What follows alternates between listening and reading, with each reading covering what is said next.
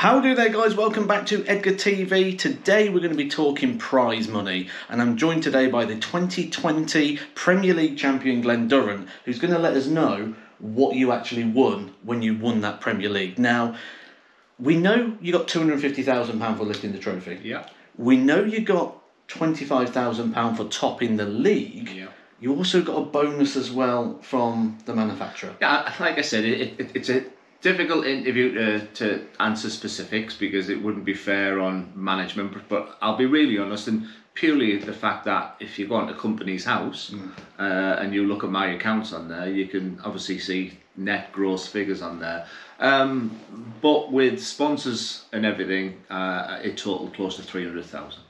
Nice. So what we're going to do today, we're going to look at those deductions. So first of all, the £275,000, the people who watch this channel and seen these sort of videos before know there's a PDPA levy. Yeah, obviously before I became a PDPA director, as a player, you see that 2%, you're like, grr, especially when you're winning something like 275. So yes, the first deduction that come up was that 2%. Hotels, is this covered by the PDC or do you do that yourself? Like I said, we're going to come to management next, but under the Premier League rules, and I'm sure World Series of Darts will be very similar, the PDC will cover your hotel, so that was nil. Travel, getting to and from the venues? Management, like I said, I believe I had the best manager in the world, and I was first class on trains, I was aeroplanes, seat 1A and everything. You do live the high life when you're in that Premier League bubble, so all that cover was via my management. So if the management are going to absorb all that cost, I'm guessing you've got to give a percentage of... Yeah, like I said, I mean, there's players out there. It's a great subject right at the moment because we were chatting about it last night because I've been working with Scott Mitchell all week, and for a manager taking on a challenge to a player right now, they'd be losing money. The numbers he was posting, because he looks after himself, was like, whoa, eye-watering. You've got to be winning challenge tours. As a manager, you are investing in somebody for the future. So they'll make no apologies that they'll be taking between, I would say, 15% to as much as 50%. And I was with a manager who, there was no negotiations. I felt he'd done an unbelievable job for me anyway. So I was in the heart of around about the 20% mark. A lot of the management now are doing it on percentage based. So if you get to the final, you pay 7%, 7.5%. Get to the semis, 10%. So that's sort of quite new at the moment. But yeah, most of my earnings, I was losing between 20 to 30%, which most players would do that. Ultimately as well, that was the risk absorbed by the manager as well. Yeah, the manager sort of took me on as a BDO player where he was never going to make money. So he invested in me. I would take a percentage of the Welsh Open. I say the Welsh Open. I mean, there's a funny story that he picked 3 competitions, 3 big Opens. I said, and I kept the rest. And he picked the England Open, the Welsh Open, and the something Open. And I won all 3.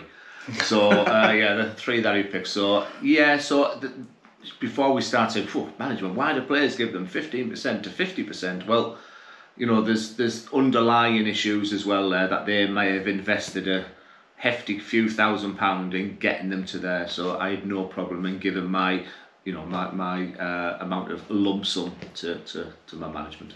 Other costs, I mean, it's not free being out on the road. You're going to be eating out. You've got to get there 2 days before because you've got media and you've got Premier League Day. I mean, you could look between 17 weeks, but with all media, and you're looking at around about 20 sort of weeks. Travelling on a Tuesday on the first one, getting there on a Wednesday, the majority. So you're looking at food and drink.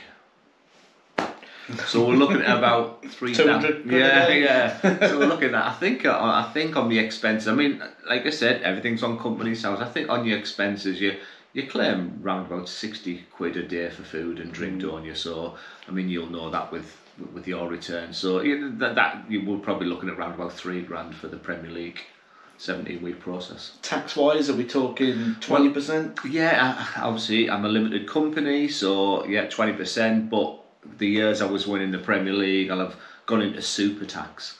And if I'm being big-headed here, I don't mean to be, but there was a period in 2019 and 20 where I'd get messages from my management just put 40 grand in your bank, just put 50 grand in your bank, just put 275 grand. There was a period there where you just just like money was, what on earth is happening here? But all that is it's gross. It's gross returns. Then, like I said, then the money would then pass to your management. You would pass then to the VAT starts coming into it, and then obviously the tax man as well. And I went all the way back to Phil Taylor, of course, as my hero. And every pound you earn, you really should be putting 50 pence aside. And that's sort of like your management costs, your tax, and just put a little bit away there. So yeah, it's suddenly people think, God, you want a gross 300,000. But when we start looking at the figures, it was nowhere near that. I've worked it out at about take home what you would have kept from that 300,000, 180. Yeah, that's 175, between 175 and 200. But at the time, you're not scrutinising the figures. There was just lump sums going in. Semi-final of the match play, semi-final of the Grand Prix, quarter-final of Ali Pali. Then you're in Premier League. Then COVID come, and then we started playing behind closed doors, and there was a period there where there was just huge amount of money going in. But again, on Company's House there, you suddenly then get a tax bill for 80,000 quid. So hence the reason I was always good with money. You remember, I was pay as you earn. I worked in housing for 30 years, and I got a wage like most people watching now, and my tax was included on there. So you've got to do it right. Hence the reason I joined the PDPA as well, because I don't want young players making the mistakes, because you do have to look after it. And I see Adrian Lewis. Yeah, I see dart players just buying big cars, big houses, and huge mortgages. I know I was better. This is an important line. I know I was better as a dart player when I wasn't worried about mortgages and money. Yeah. What about the spin-offs? Because I'm sure when you win the Premier League, everyone wants to buy a Glen Durrant dart or a Glen Durrant shirt. Did the spin-offs go through the roof at that point? Yeah, they did. Yeah, unbelievable. I mean, I would get 10 frame shirts made. 10 were sold within an hour. I used to make round about £200, £250 per shirt. So the spin-offs are really good. I mean, I was lucky, inverted commas, to win the Premier League because it was behind closed doors. It was different. The only player to ever win the Premier League and turn round to no crowd. But I didn't get no World Series of darts. So the spin-offs, because of COVID, I didn't go to Australia because, I mean, you know the story. A week after winning the Premier League, I'm not even the best Durrant in the family. I've quoted that line so much. Someone was looking down on me the day I won Premier League because I knew something was wrong then. So even if I'd have got the spin-offs, then there's the question that I guess people are talking about in relation to Peter right now. Would he have gone to Australia? Would he have gone to Bahrain? Would he have gone there? Because obviously my form just capitulated. One of the things I get a lot in the comment section on YouTube is people talking about sponsorship deals and how they work. So would I be right in saying you'd have been on a deal like you'd get like a royalty the more your darts sell? You get like a small percentage of that sale? Yeah, absolutely. And in 2019-20 they were amazing. You could argue it was like an annual salary for when I was working just full time, and I believe I'm with the best dart manufacturer in the world. Signing for them was like signing for Nike as an athlete. And if you've negotiated well, where your manager comes in, I ain't a businessman. If my dart manufacturer had come to me and said, we'll pay you 1 pence a year, I'd have signed it. Because it was the fact of putting that company on my shirt. So when my manager goes in and says, we've negotiated this deal, he's a businessman. So you need, I'm not having people slagging off management because I wouldn't have got the deals if I was a one-man band. It can be done. You look at the Peter Wrights of this world, Damon Hetter of this world, it's just the player and the wife, and they're doing incredible business decisions themselves. But I have no issues with management. I have no issues with paying my way. I think there's a you get in football, don't you? An agent knows that if they're going to play you in the first team every week, you're worth this to the club.